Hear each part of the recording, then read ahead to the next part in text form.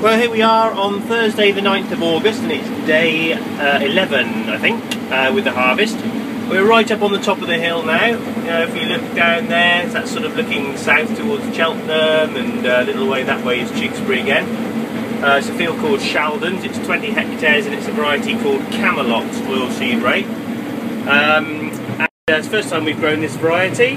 We are looking at it with a bit of a trial to see how it performs, how it grows against DK Cabernet, which is what it could potentially be replacing.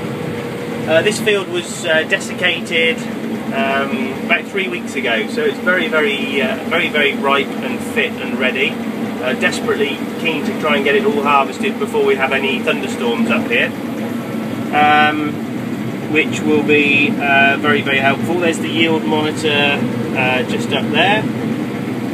Obviously, heavy thunderstorms on crops that are just ready for combining can result in a lot of the pods shattering with the weight of either heavy rain or even worse, hailstorms. So there's a bit of pressure on. We've got about 90 hectares left. Weather forecast is good for about 3 days, so I'm hoping that we, without any sort of mechanical issues, we ought to be able to get through that. So we've got a reasonable yield going along there at the moment, sort of 4.5 tonnes, moisture of 7. It's come down very quickly.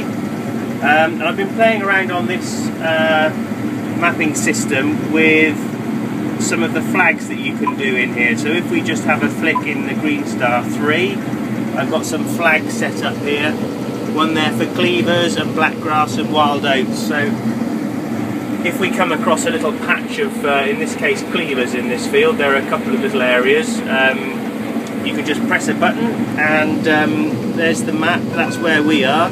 Oh, grain tank is 3/4 full.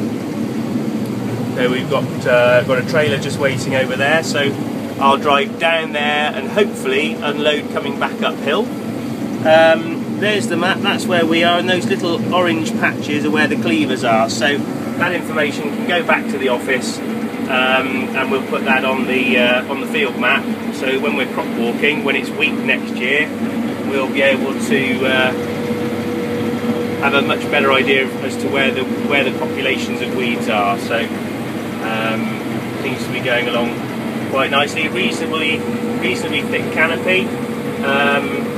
Yeah.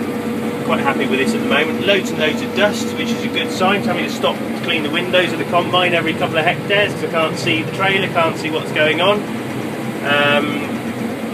So fingers crossed the weather holds with us, and catch up a bit later on to see how we're progressing.